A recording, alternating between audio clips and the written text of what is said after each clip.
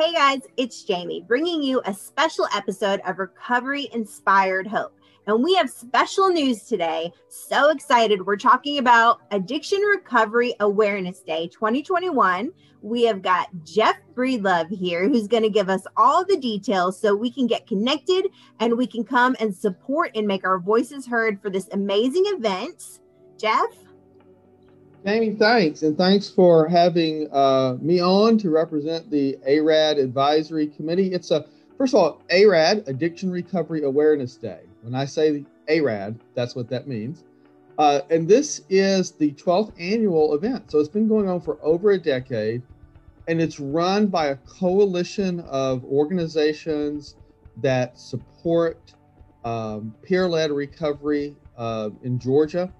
Wonderful group of coalitions, partners, and the Georgia Council on Substance Abuse is privileged to sort of be their point, and we sort of run ARAD for this broad coalition. But I want to start by saying this is a true team effort by a bunch of organizations that do this, and it's wonderful. Now this year will be very different because we will be 100% virtual because of COVID.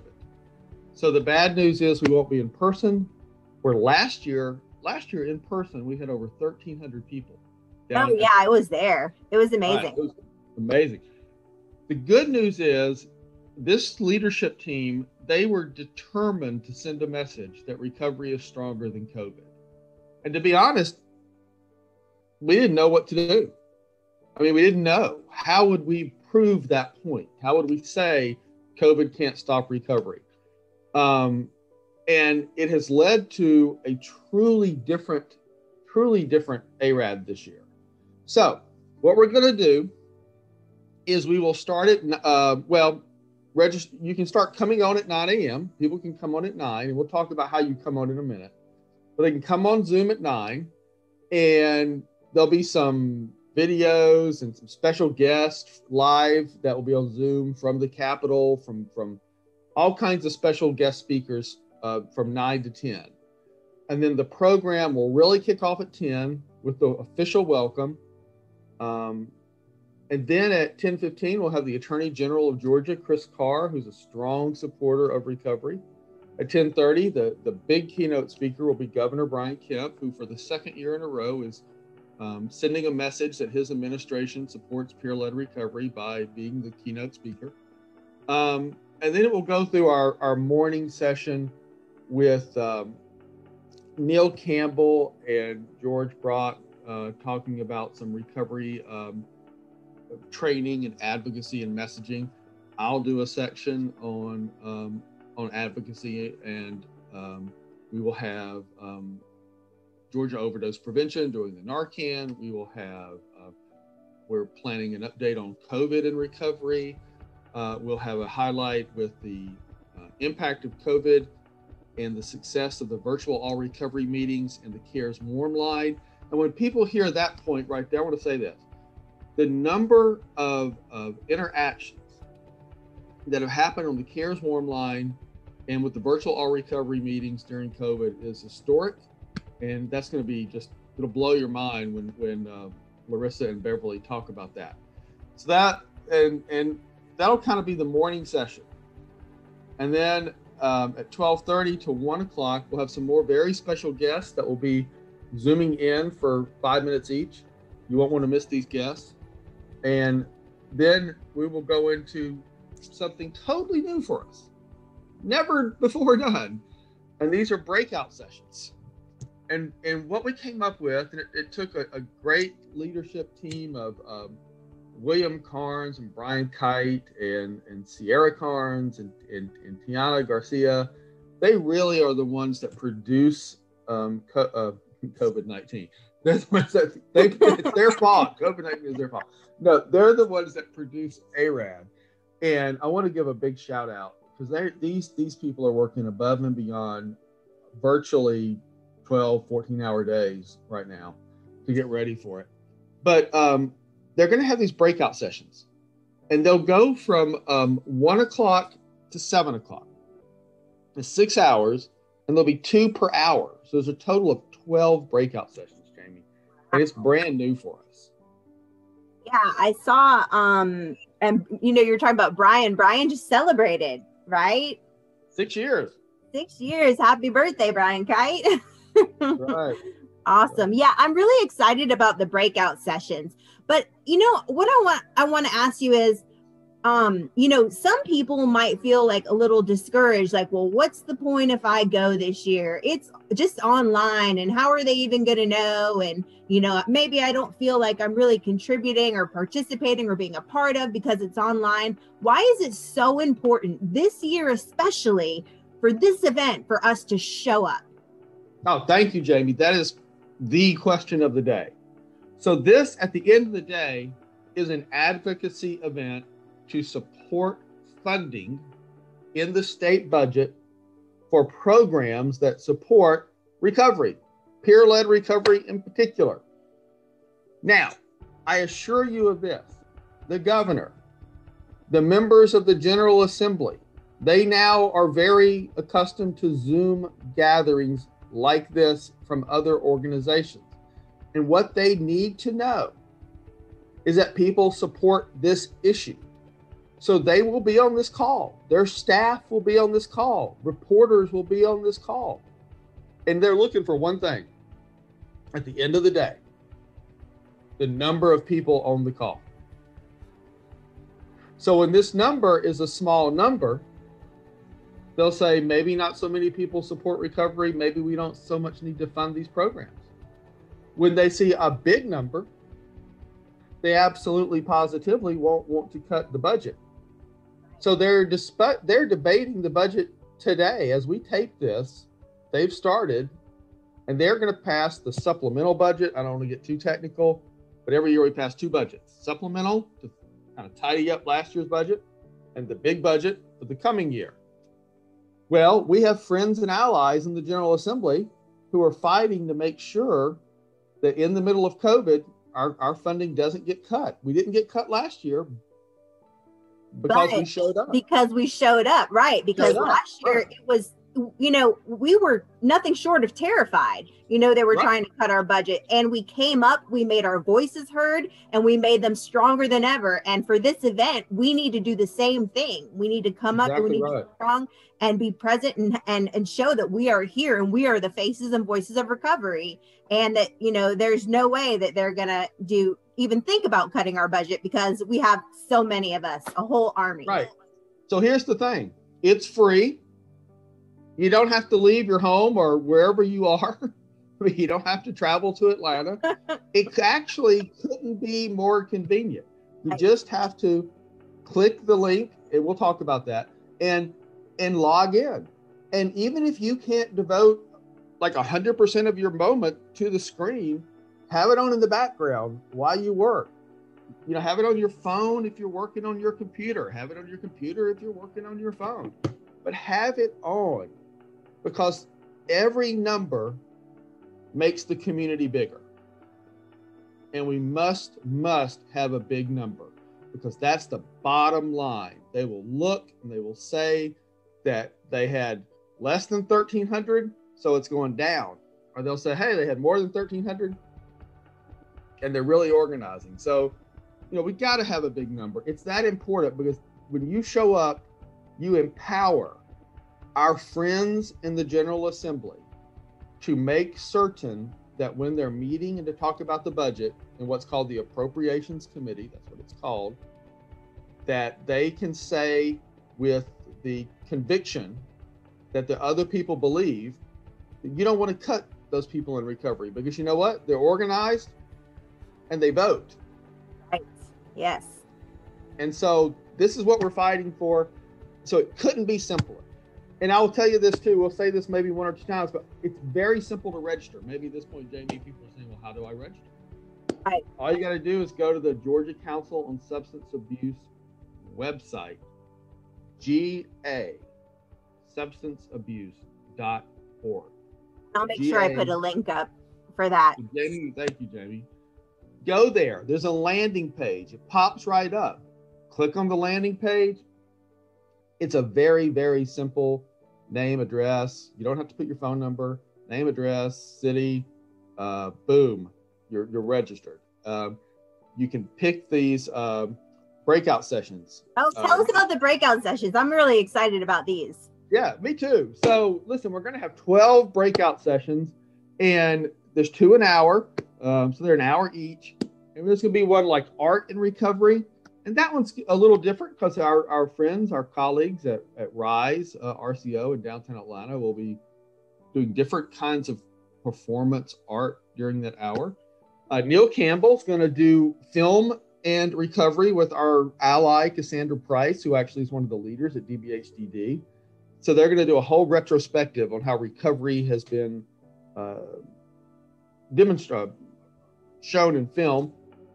We have a really cool one called Pets in Recovery. There's a whole movement out there about how pets help people in recovery, and we've got a very special program on that. We got yoga and recovery.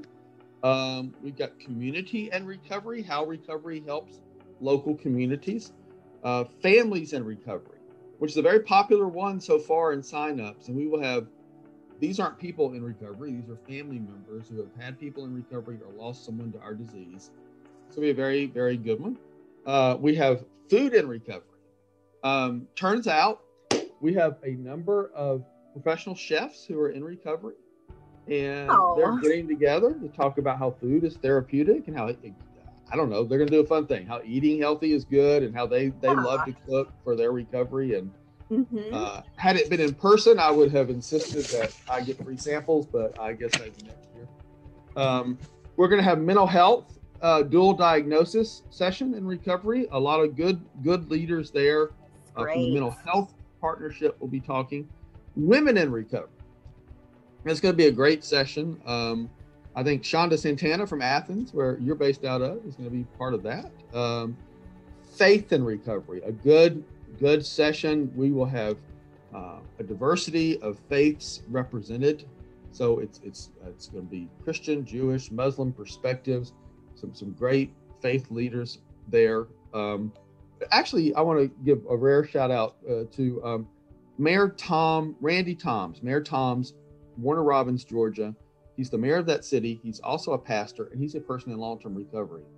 So this is a man who has our disease, who became a pastor and then became a mayor. He'll be on there. It's really, really wonderful. Youth in recovery, and we have a great panel of young people to talk about that. And last but certainly not least, the 12th one is active lifestyle in recovery. So there's yoga, which I guess is active, but beyond yoga, what are other activities that people do? And we have Delane Ross with our friends from the Phoenix.org. And Delane's going to talk about how a lot of people like to use physical activities in their recovery. So we tried to be very inclusive, very diverse. Yes. There's something there for everybody, I think. Absolutely. Definitely. I mean, I would like to go to all of them. Hey, that's a good point, Jamie. Technically, you can. I mean, what we mean is, Neil says it's like going to the mall. You can sign up for as many as you want. They're all free. There's no limit. And you can pop in and pop out. So maybe maybe there's 2 at the same time and you really want to see both. We'll sign up for both. And on your own, pop in, pop out. It's all for you. It's all for the people. It's all for the attendees. So technically, there's no limit on how many you can sign up. Now, practically, you're probably going to get engaged in one. But do your thing. Go where you need to go where you want to go, and enjoy it the way that it will help your recovery. But these are a blessing. So that's brand new. We've never done these. And then I will say this, at the end of the day, the very last thing we're going to do at 7:00, we do these every day anyways. We do these virtual all recovery meetings every day, twice a day, 10 a.m. and 7 p.m. And we promote those on our social media. And I should say, just to digress, Jamie, if you ever need a meeting during COVID, we do them twice a day in English. We do them once a week in Spanish. We have one a week on Thursdays at noon for the LGBTQ community. They're always free, always safe places. But we're doing one at 7:00 the night of ARAD, hosted by Neil Campbell. I'll be there to sort of help her, but she's, of course, our real leader. But Neil and I will be bringing that virtual all recovery meeting. And we hope that anybody and everybody will round the day off by coming to that. So it's a full day. Yeah. I mean, and now that you're explaining the layout and all the things involved, this is actually a lot more exciting than the in-person one, because there's no way that we could do all of these awesome things and all of these amazing events in person. Well, you're right, Jamie. We've talked about that as both a staff and as an ARAD leadership team. And certainly no formal announcements. And by the way, got a cool banner behind me here with, some of the logos. Just came yesterday. But this is not a formal announcement. But I can say that we have discussed how, moving forward in 2022, do we incorporate these exciting new things with still being in person. And I don't have all the answers today, and the committee doesn't have, and the staff, the team, we don't have all the answers, but the answer will come to us. But I can tell you, we have made the decision that we're going to find the details where we still meet in person, but then maybe do some of this stuff virtually.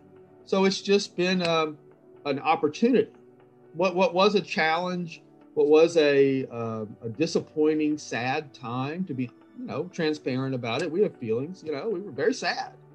Now we're all excited and we're like, hey, this can be better. Neil was saying the other day, this is almost like a full day conference. And what may happen is really great. It may be where, moving forward on ARAD, we have a hybrid day, an in-person session, but then things that people can participate in virtually, or it may become a 2-day thing where, because people travel, and we want them to be safe and we want people to come in person, we may do the in-person thing and then have another day with some sessions and stuff where, people can safely be where they are, and we do an interactive virtual thing. Again, details to come.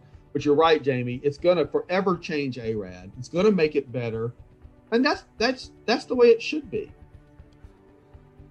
And with the great team that you have behind you, the great team at Georgia Council, and all the developers of this, I don't foresee it. I just foresee it getting better and better. So, absolutely. It is. And so again, let's say it a couple of times before our time ends.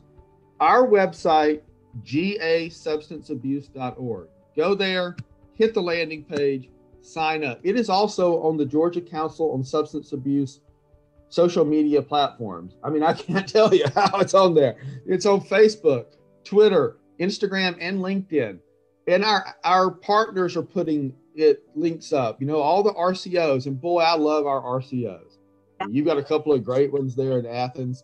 We got over 30 of them around the state. They're having a meeting later today for a new one to get organized in a county in South Georgia. There's more coming, and this RCO movement is extraordinary across the state. RCOs, in my personal opinion, are the backbone of peer-led recovery, and I want you to support on social media all the RCOs in Georgia. If there's an RCO that has a social media platform, especially Facebook and Twitter, please like it, please follow it, and please interact with them to show support for them. But we'll be, they're posting, so it's not that hard to find the link to join. But certainly go to our website, gasubstanceabuse.org. And is that where you sign out for the breakout sessions as well? Correct. You do, the only sort of thing is you have to sign up technically for the big morning session, and then you have to kind of sign up, which really means pick the sessions you want to in the afternoon, just so they can manage technically on the back end some IT stuff that really I don't understand. But smart people know that stuff. It's nothing nefarious. We're not trying to get your phone number. You just got to help us so that we can pull this off, and it'll be great. It's a exciting day. We have Commissioner Judy Fitzgerald, who of course is the commissioner of DBHDD, and Commissioner Fitzgerald and her leadership team are such strong public supporters of peer-led recovery. Commissioner Fitzgerald, who, it's her budget. I mean, she fought for it in the budget last year. We want to give a huge thank you to her. She and her team, it's not just her. She had a great leadership team at DBHCD. They are there for us. We need to be there for her. We got to show up for her so she can go tell the budget people. Governor Kemp is showing up for us.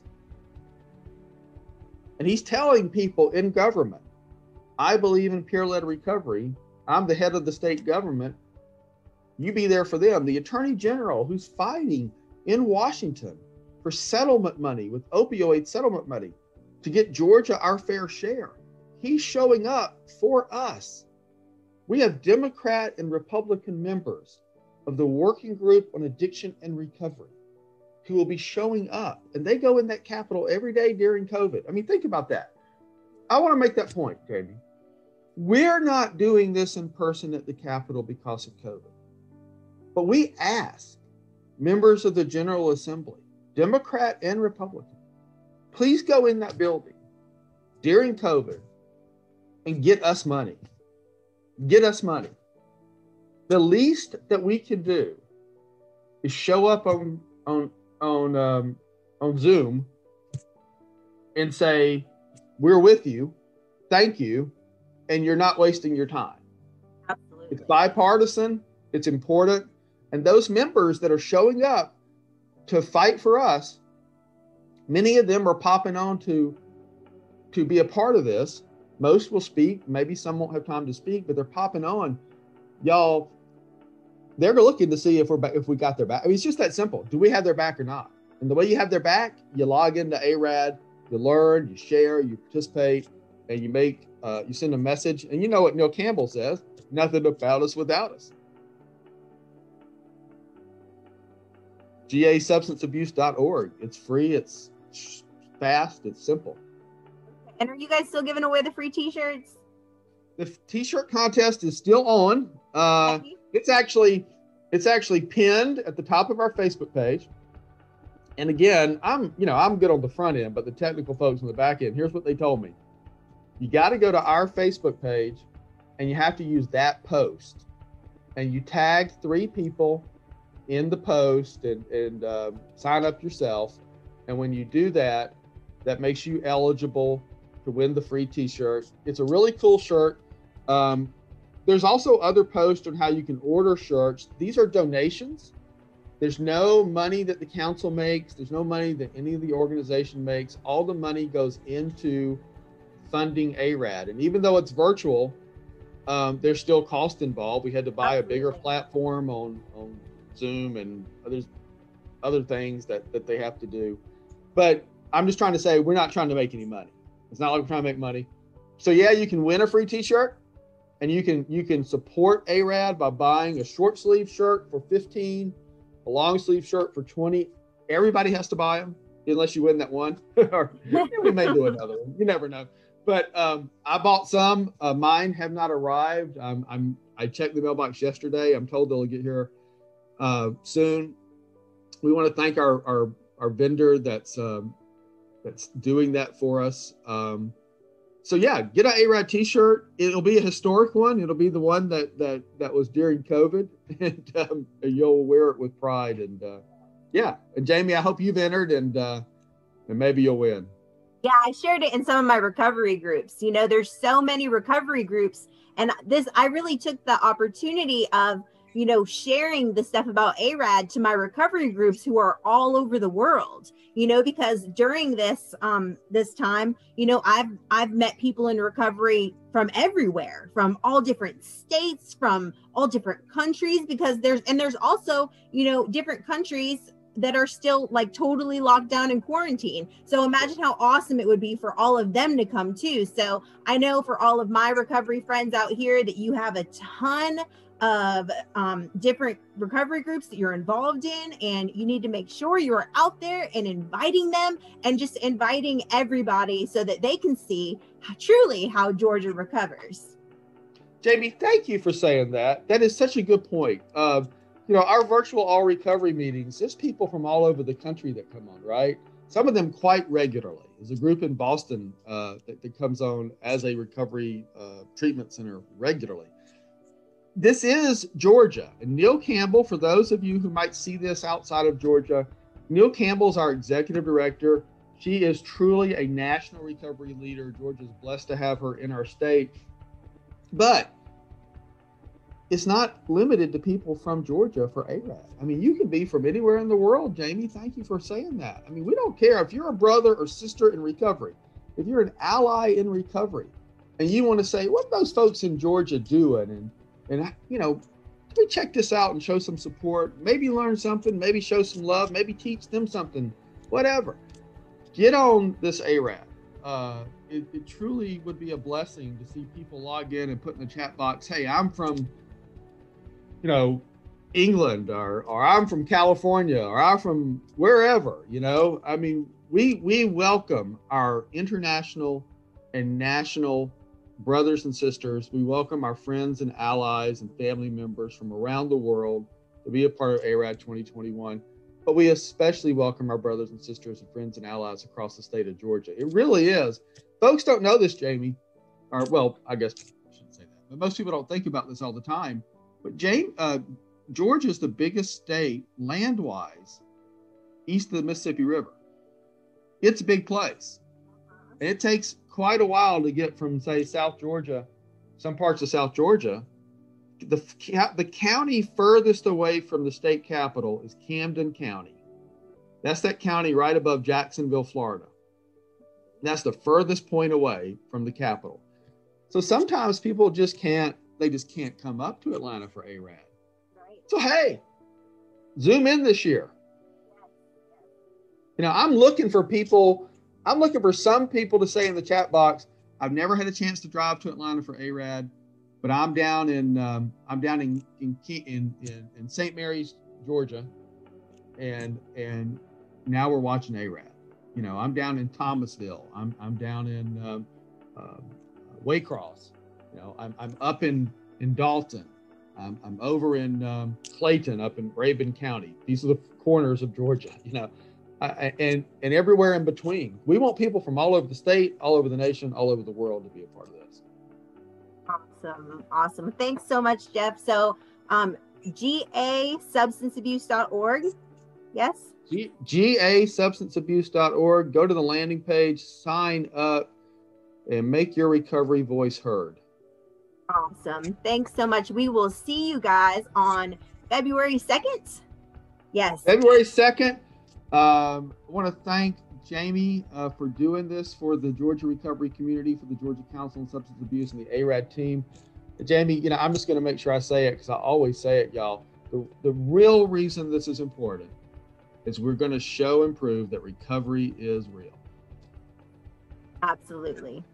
All right. Thanks so much, Jeff. We'll see you guys on February 2nd. Make sure you sign up. I will make sure I put links in so you can make sure you sign up, and make sure you like Georgia Council on Substance Abuse on Facebook, and make sure you're out there supporting your local RCOs. And we will see you next time on Recovery Inspired Hope.